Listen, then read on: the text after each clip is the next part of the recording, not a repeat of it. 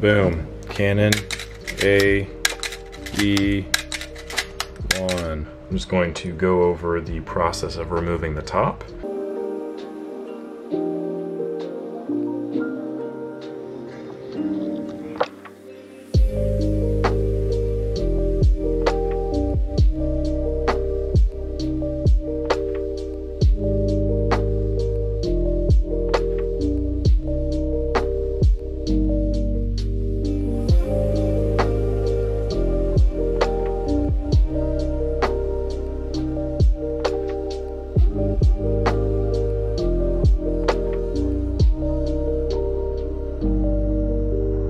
Removing the front plate here because we need to access these two screws right there.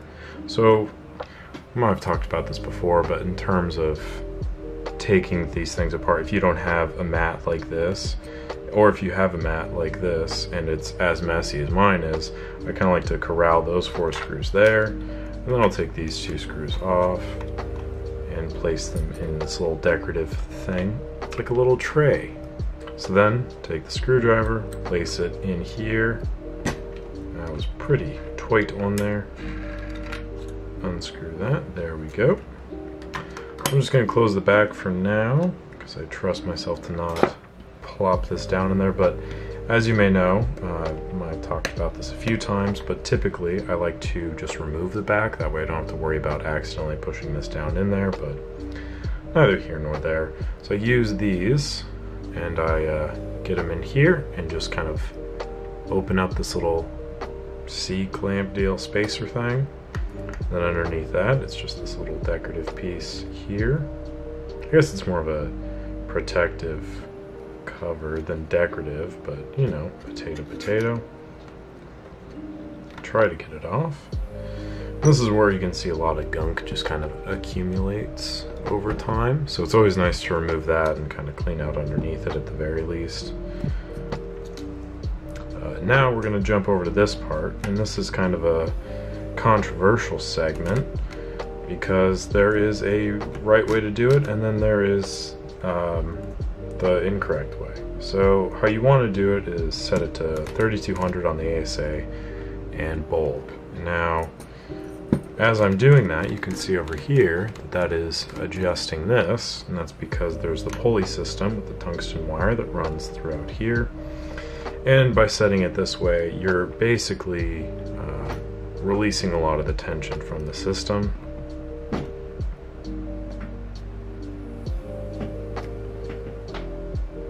Which is always good. Less tension is better. This comes off fairly easily. I just use these like rosary pliers is what they're called. Like so. There are washers that sit under here. I just removed this whole unit like that. And then there's this little dish here. So all of that kind of comes off like so. And then there's this here, which is a little screw deal. That comes off. Easy peasy, lemon squeezy. Take that, put that there. And then there is this. And as we can see, this is kind of flopping back. This comes off like so. I don't think I've made an explicit video going over how to do this. I've talked about it. I know I've done it, but I've not been like, this is how you remove the top of an AE-1. So hopefully that covers that base. With stuff like this, it's like relatively common for me to just do, and I don't think about it because I've done it so many times. So it's one of those things where I'm like, I don't need to make a video about it because you all know, but you don't. So that's my bad. I apologize for that. And we just kind of shimmy the top off. I like to kind of be delicate about taking the top off just because the wire is sitting there. I don't want to like scratch it or fucking, you know, I don't know, break it or anything like that.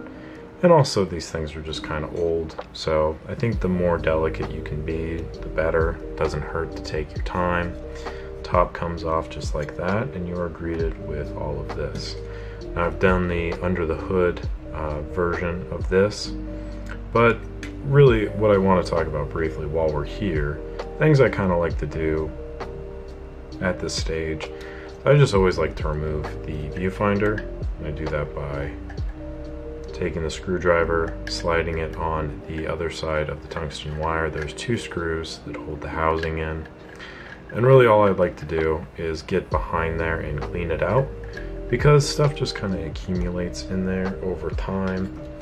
And, you know, it takes not a whole lot of time to get in there to clean it out. And it just kind of increases the overall UX, so to speak. Nice, nice. You can see back in there, there's like a, maybe not very well, but there's a decent amount of dust. So we're just gonna take the old, I need to buy more of these. Running low on my stock.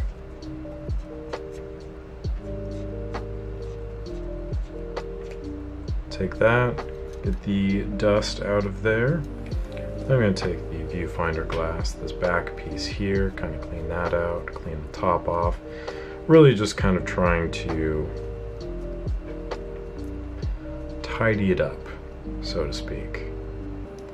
Do what I can to make sure that it's about as clean as possible within acceptable margins. Then we're going to take our screws here.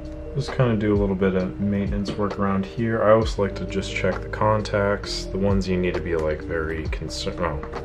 The ones you need to really look at are these ones right here. I always like to check to make sure that this is intact right there. Everything looks pretty decent. These contacts are relatively good.